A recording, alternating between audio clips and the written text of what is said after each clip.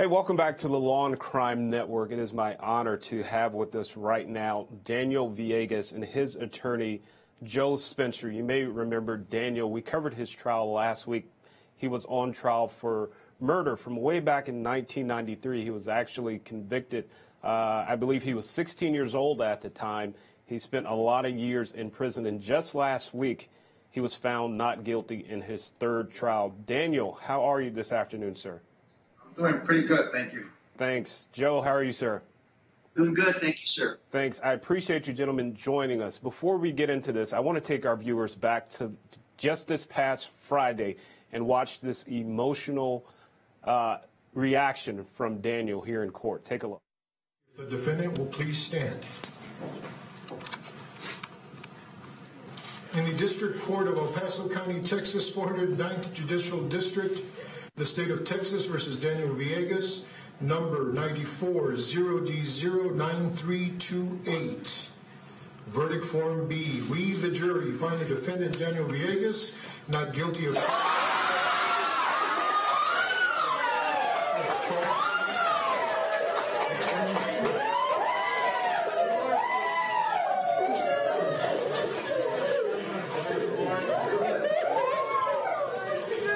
Ladies and gentlemen, is this your verdict? And is it a unanimous verdict? Does anybody wish to have the jury polled? There has been a request that the jury be polled so that I can ensure that it is your individual verdicts.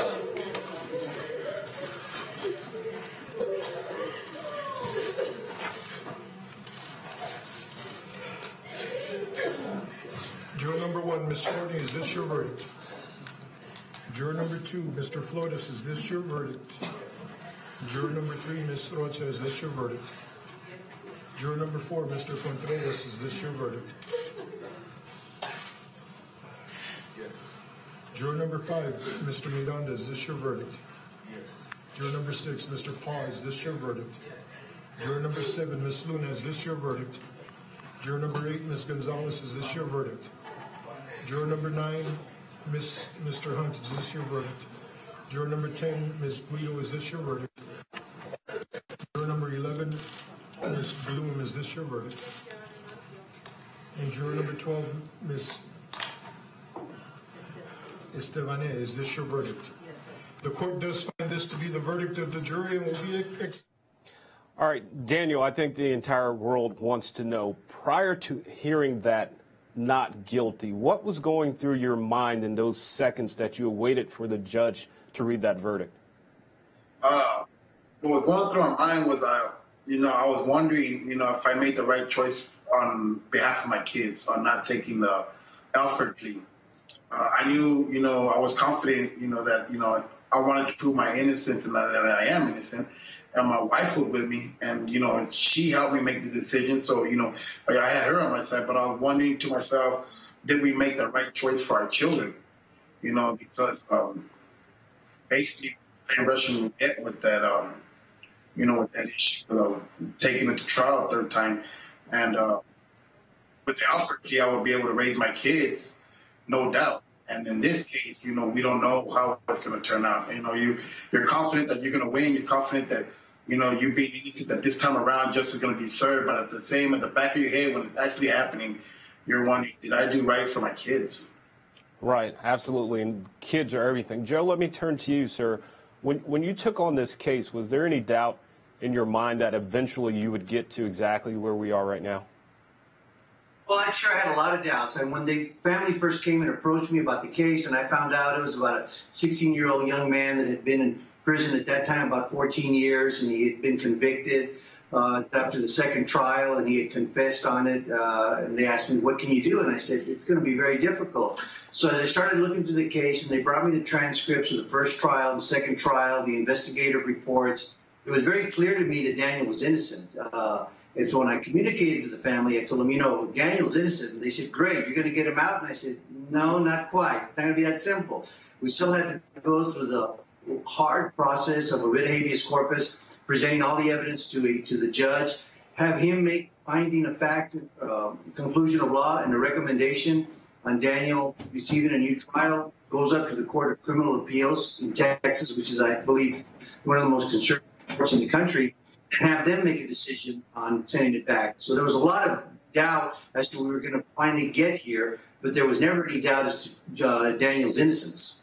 Right. And Daniel, speaking of the confession, a lot of people, and listen, I was in law enforcement for many years, a lot of people just don't believe that someone would confess to something they had nothing to do with, coerced confession, if you will. But I always think back to the Central Park Five, right? And look at how many years those men now were in prison for a confession that something they had nothing to do with. So going back to when you were 16, walk me through how we got to this confession that you gave that detective. I didn't understand the question. How did you get to that confession? How did I get to it? Well, when they had they picked me up at my house, and they had me. They didn't even realize I was a juvenile. They went in there to not even arrest me, or to arrest a friend of mine, and that was staying with us at the time. So when they got us into when they arrested him, I stopped the police officer on the way out the door and asked him what was this about and if he had an arrest warrant. And that's when he asked me for my name. And when I told him my name, he literally bum rushed me, threw me down on the floor, and then they handcuffed me and said, "Oh, we want you too. You're wanted for capital murder also." And then that's when they picked me up, and then I was getting drug out, and I was just freaking out because I didn't know what was going on. I was like, "What? What are you talking about?" So it was kind of mind-boggling. And then we had they just kept on since we went in the car. The whole night they just kept badgering me and talking about how they're gonna do this to me, and they're gonna throw me in prison. We know you did it, and it just was back and forth. Got it. Now, I believe there was at some point allegedly some corroborating statements from someone David Ringel, about your supposed confession to this crime. What can you tell me about that? But what I can tell you is that on David Rangel's statement, none of the statements, including Daniel's own confession, was corroborated by any of the physical evidence, nor was it corroborated by the eyewitness testimony, because you had two surviving victims that survived the shooting. And what they testified as to what they saw and the events that took place that night contradicted what Daniel put in his confession. If the police officers had just followed the evidence, they could have found the alternative perpetrator, who we believe is actually responsible for the murder of these two young men. So it was mind-boggling for me that all they did was, once they obtained the confession, they forced it out of Daniel, they put blinders on to everything else. But none of those statements are corroborated by any of the physical evidence or the eyewitness testimony. Right. And I just want to be able to give our viewers an opportunity to actually hear what David Ringel had to say. Take a listen. The defendant told you that he committed the shooting? Yes. Okay.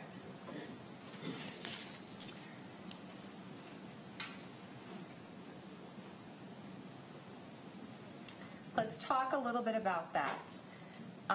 When he told you he did this, was this a conversation that you had in person with him or over the telephone?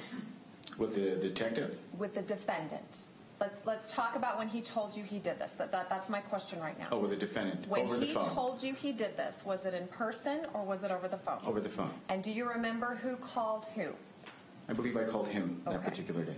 And do you remember what day it was that this conversation took place? It was probably during the week. Okay. Have you had since we've never met before, have you had an opportunity, Mr. Rangel, to look at the written statement that you gave back on April 21st of 1993? I've had a chance to glance over it.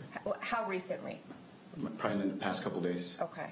If at any point, since I think we're all in agreement here that our memories were better back then than they are now, if at any point you want to look at this statement, all you need to do is ask me, can I see my statement to refresh my memory? Thank you. Fair enough? Sure.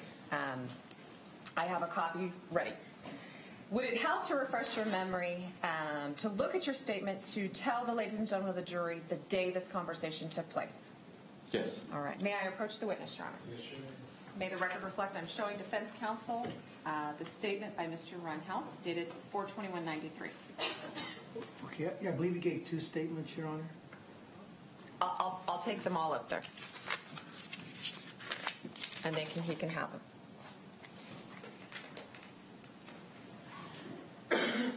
Mr. Rangel, I'm going to leave these for you. Do you recognize these two statements? Let's start there. Roughly, yes. Okay. And this first statement is a typed statement. Would you agree with that? Yes. And it contains, is this your signature? I'm sorry to reach over you. Is this your signature on the second page? It is. All right. And the other statement that we're going to talk about is a handwritten statement. Is that correct? Correct. And the handwriting, whose handwriting is that? That isn't mine. Okay. And that is also dated 4/21 of 1993. Correct. Okay. So these are going to be here available. I'm going to leave them up here. If you need to refresh your memory to look at those during my questions. Thank you. Okay. So the question I was asking right now is, do you remember the date that this conversation took place? And if you need a second to look at your statement. Between my cousin and I, correct? Correct.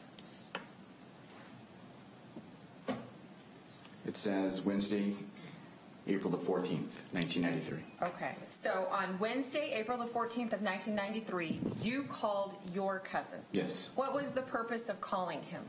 Usually when I called him, it was more of to see what he was doing over the weekend. Okay. Since I lived in the Lower Valley, I would sometimes visit my family. Okay. Oh. Okay. And so this there's no way we would have remembered this now, but on the statement back then it's saying Wednesday, that this was a conversation that happened on Wednesday. Okay. Okay? Is that what that says? Yes. All right. So you call him, and what does he tell you regarding this incident? What does he tell me regarding the incident? Yes, sir.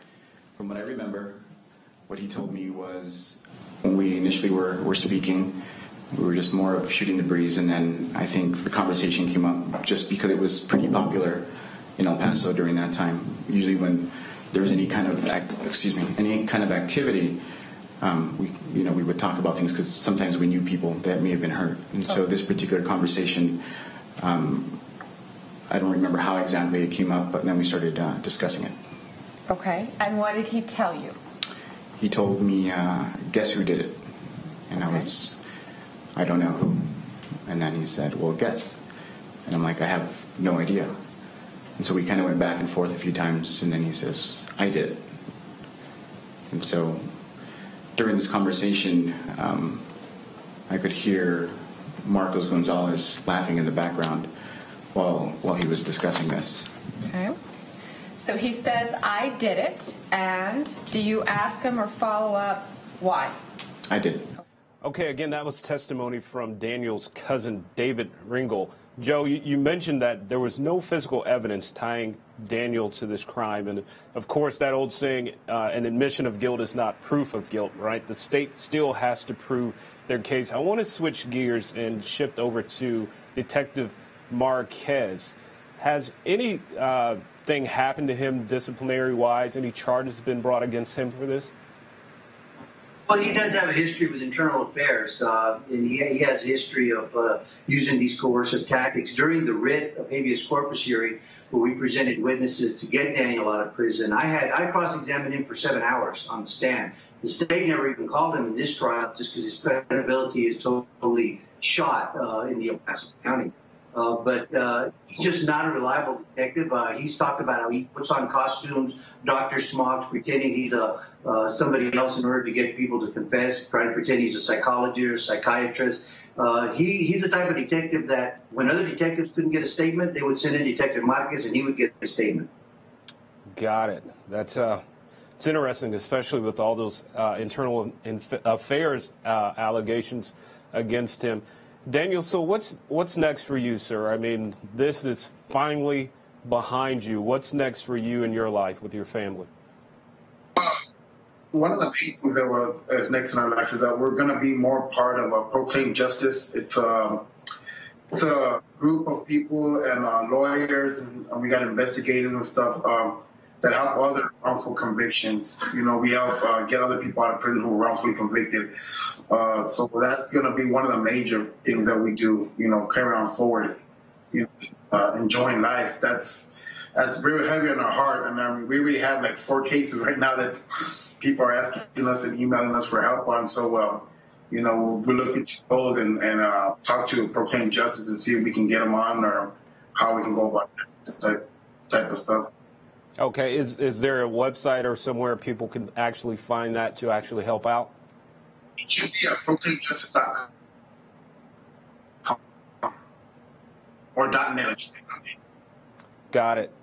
Daniel Villegas, Joe Spencer, we appreciate you joining us here on the Law and Crime Network. Again, this is all behind you after so many, many years. We appreciate your time this afternoon. Thank you. All right. Thank you, gentlemen. We are actually going to take a quick break. We will have so much more to come here on the Law and Crime Network. You don't want to miss it. You never know who may show up. Stay tuned. We'll be right back.